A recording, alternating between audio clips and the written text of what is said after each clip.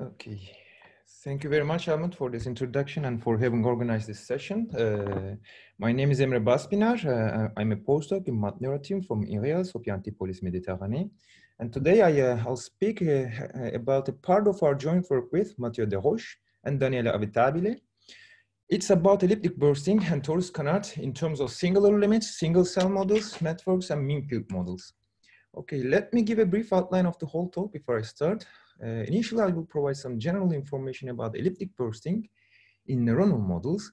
Then I will present a standard canonical model from which we propose, by extending it, a new canonical model, which we named as Leidenator. And finally, I will conclude the whole talk. Okay, let's start. Biological systems express different interesting dynamical patterns. For example, resting state. For example, a periodic pattern, tonic spiking. Another periodic pattern, bursting, and in particular, elliptic burstings. And our goal is to provide some models in terms of dynamical systems which can reproduce those dynamical patterns and which we can use in order to analyze such dynamical patterns. And in the modeling framework, we can take advantage of a control parameter which we will denote from now on by K in order to determine in which regime the model works or functions. For example, in an elliptic bursting system model, we can increase the control parameter K in order to switch from a resting state to a tonic spiking regime, or from a tonic spiking regime to an elliptic bursting regime.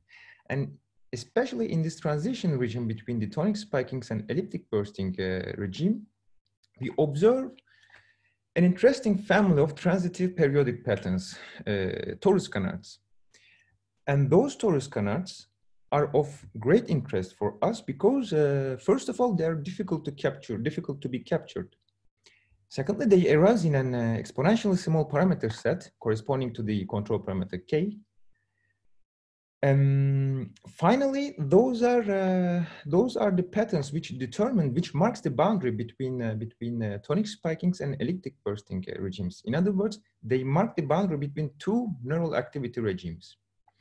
For this reason, our work focuses on those transitive patterns, in particular torus canards and elliptic burstings, as well as their constitutive elements. Okay. The simplest theoretical setup for an elliptic bursting system is a three-dimensional OD system, where X denotes, expresses the membrane potential of an excitatory population, or membrane potential of an excitatory single cell. Y, the same, but for the inhibitory population, in the framework for a single cell, it can be considered as a gate variable as well. And zeta is a slope recovery variable which arranges the opening and closing of the ionic channels on the cell membrane. And neurophysiologically, we know that X and Y, I mean membrane potentials, they evolve, they change on a rather fast time scale in comparison to the slope recovery variable zeta. For this reason, we call X and Y fast variables and zeta the slow variable. And here, F, G, and H are sufficiently smooth nonlinear functions, and epsilon is a non-zero but sufficiently small perturbation parameter, and it determines the ratio between the time scales corresponding to XY, corresponding to fast variables, I mean, and the time scale corresponding to the slow variable.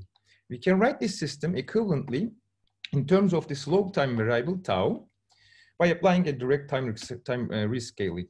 And these two representations are equivalent as long as the perturbation parameter epsilon is not zero, but at the moment we send this perturbation parameter to zero at the limit, at the singular limit, these two representations, they converge to two different limits, which we call fast and slow subsystems.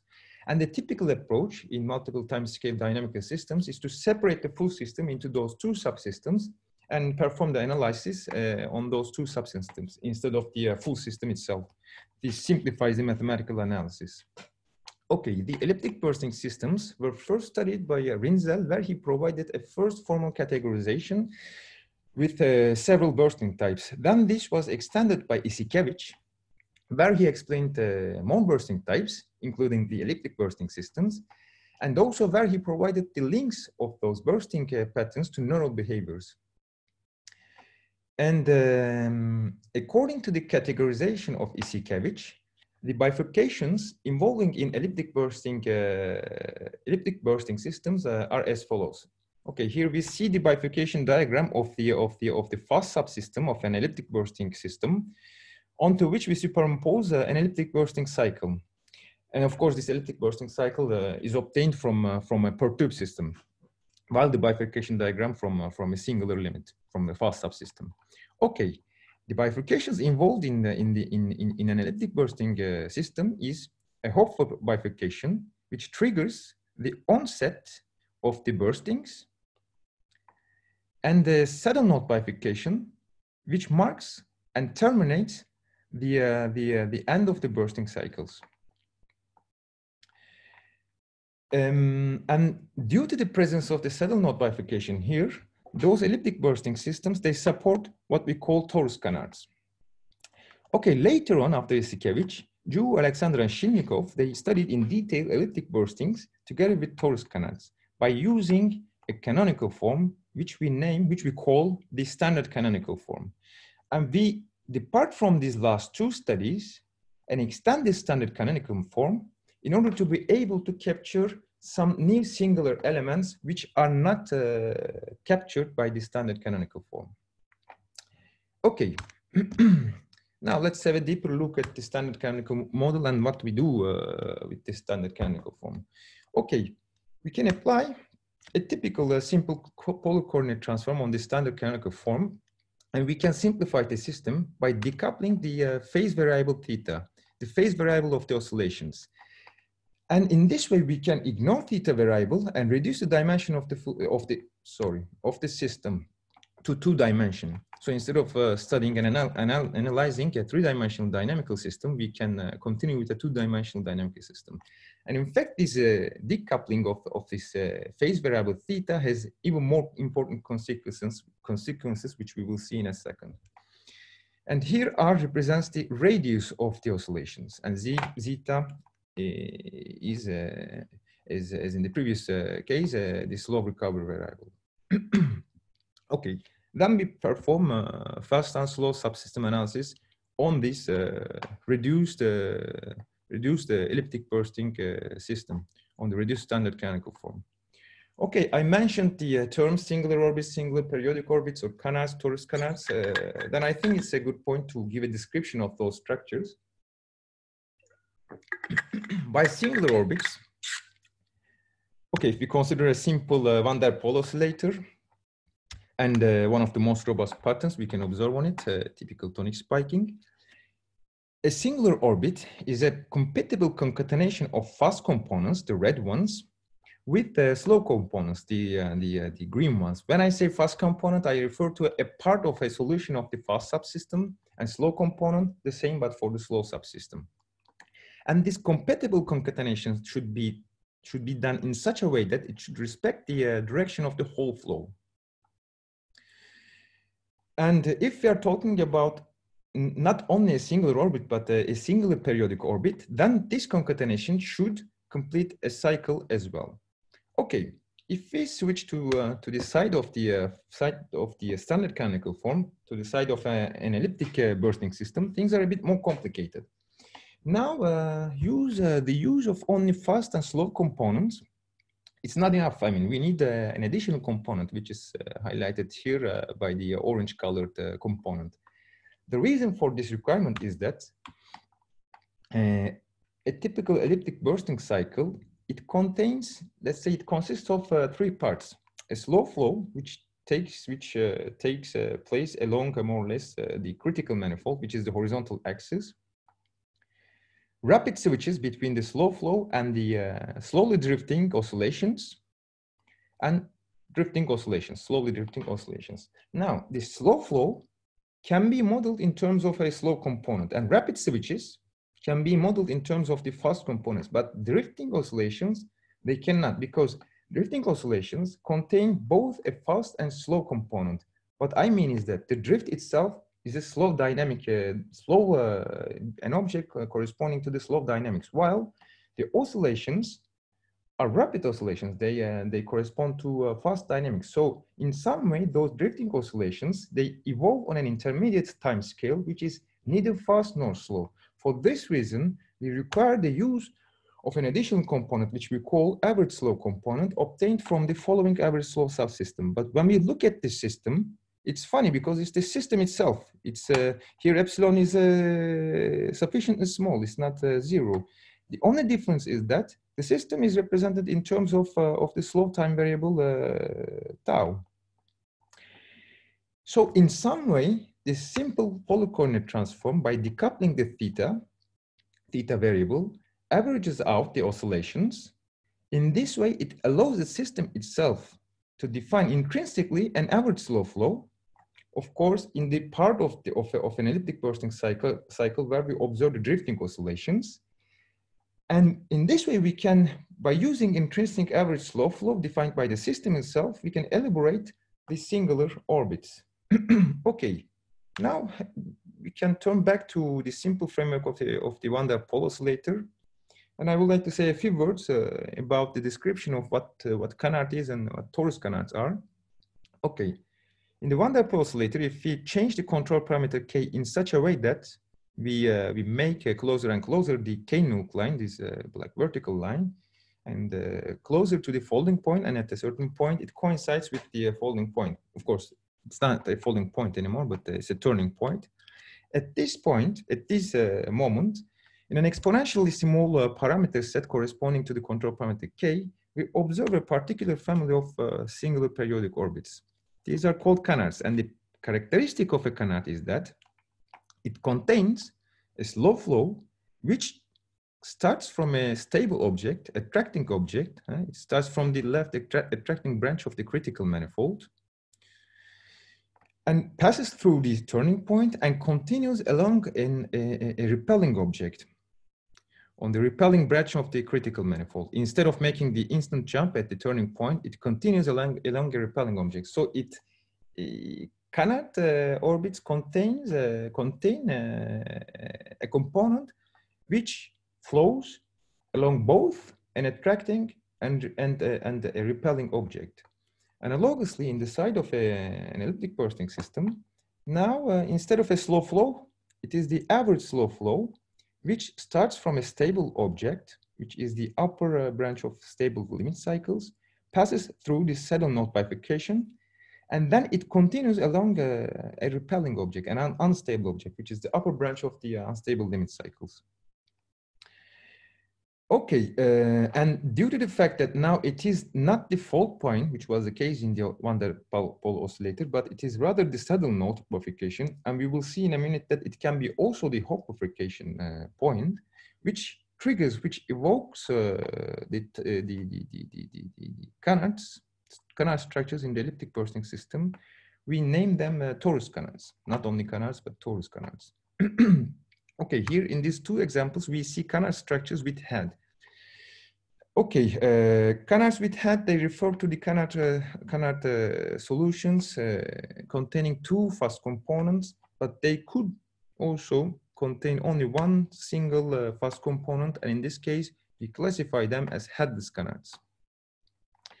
Okay, now since we are using an additional subsystem component, average slope component, we should update the description of a singular periodic orbit.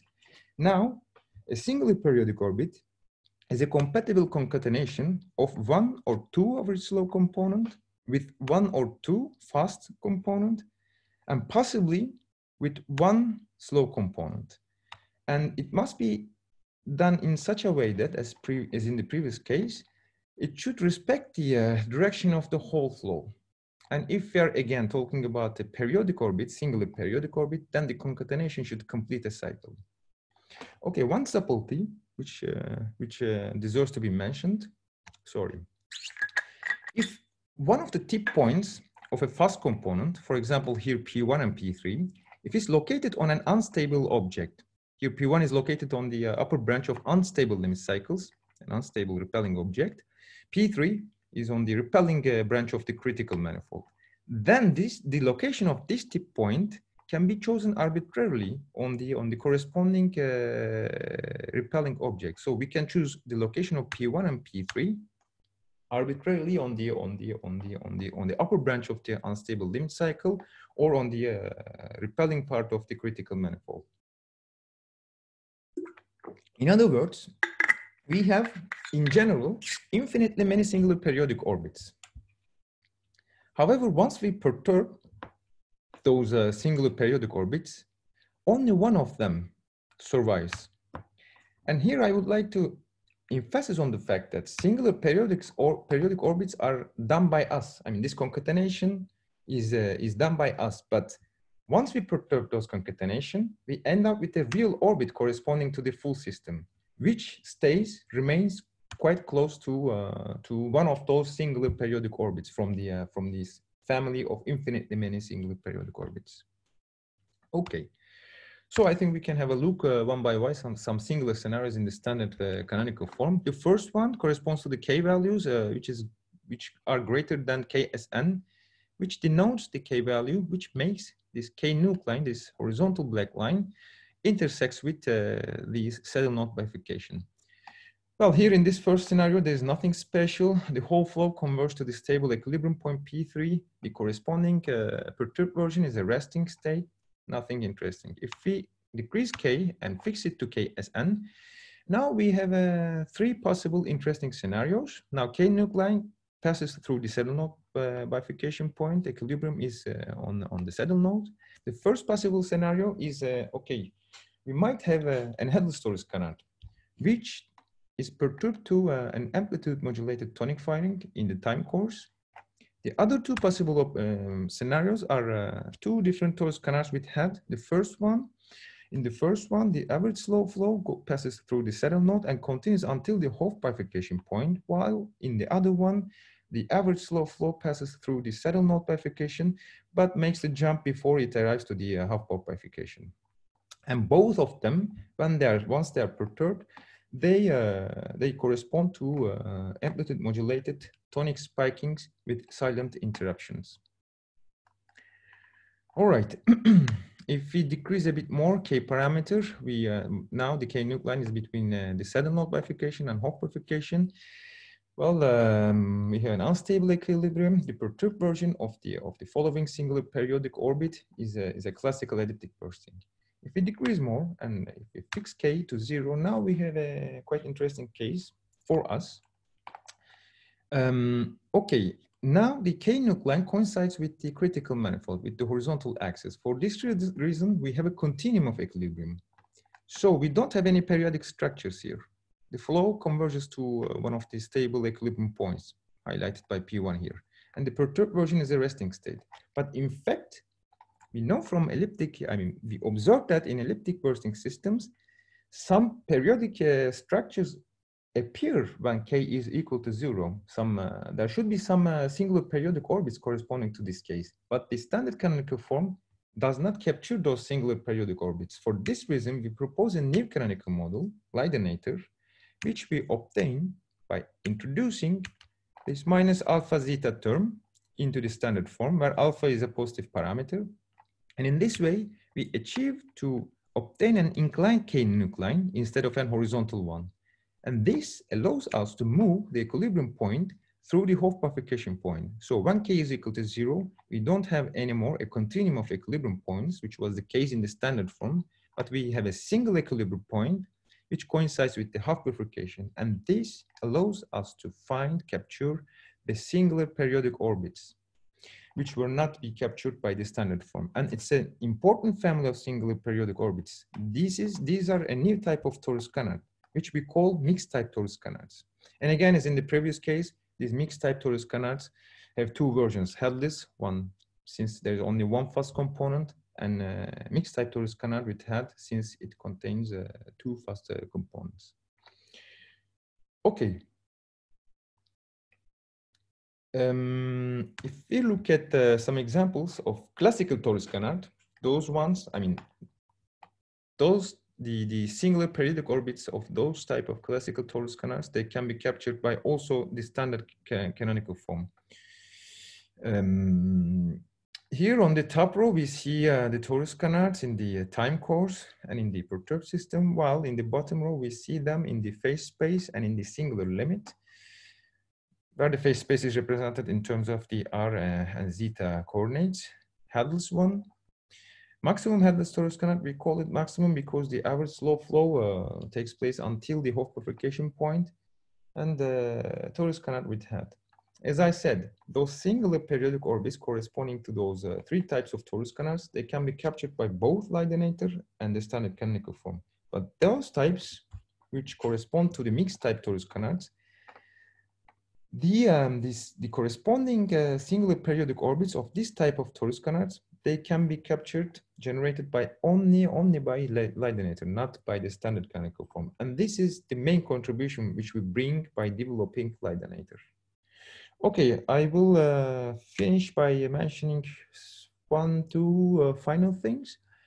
Okay, I will not talk about too much those models, but what I would like to say is that this Leidenator didn't fall from the sky. And while we were studying a Wilson-Cohen type mean field and network systems, we obtained those mixed type torus canard structures. In order to analyze them, in order to understand their construction, when we go back to the standard canonical form, we realize that in fact, the exact corresponding singular periodic orbits, they were not generated by the standard canonical form. And this is the motivation for us to start to develop further the standard canonical form, and yeah, try to obtain an extended version of it, Leidenator. Okay, that's all. Let me wrap up quickly. Okay, we have seen a new canonical form for elliptic bursting systems, Leidenator. The main characteristic of this canonical form is that it can capture, it can generate new singular elements, which the standard canonical form cannot. And this provides a complete description of singular constitutive elements of elliptic bursting systems. Okay, thank you for your attention. This concludes my presentation. Now I think I can have your questions. Thank you very much, Emre. There's one question from the panelists. Yeah. Can you elaborate a little bit more on the network simulations that you showed in the end? Because I believe you need a network of Wilson-Cohen models for the canards to appear, because they don't appear in the single Wilson-Cohen model. Okay. Sorry, can I have the question again? So yeah, so so the first question, I guess, is the canard, are the canards that you observe in the network model a network phenomenon, or would you see them already in the single Wilson-Cohen model? Okay, these kind of canard structures, they were produced in mean field models, but it's the first time that we generated them in a network at the network level. So in fact, okay, we can anticipate, of course, as long as there's this switch in an elliptic bursting system between tonic spikings and the elliptic bursting cycles, there should be a transition pattern. And we anticipated that there should have been some canard structures over there.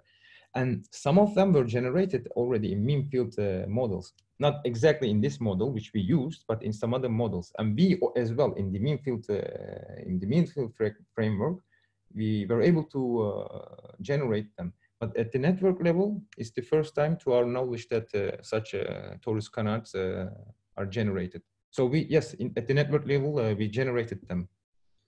And then, in fact, we really turned back to the standard canonical form and started to work from there. Okay, thank you. I do have a probably very naive question for you. The question is, how small does epsilon have to be for the singular limit to still hold? Well, I mean, when we are talking about singular limit at the theoretical level, it should be really zero. But I mean, practically, when you perform the simulations, of course, it's not possible. And the question how small it should be depends on also how much you change k parameter, the control parameter. But generically, I mean, while I was performing the simulations, I was taking epsilon 0.001. That was usually the number, in order to be able to observe some different types of torus canards.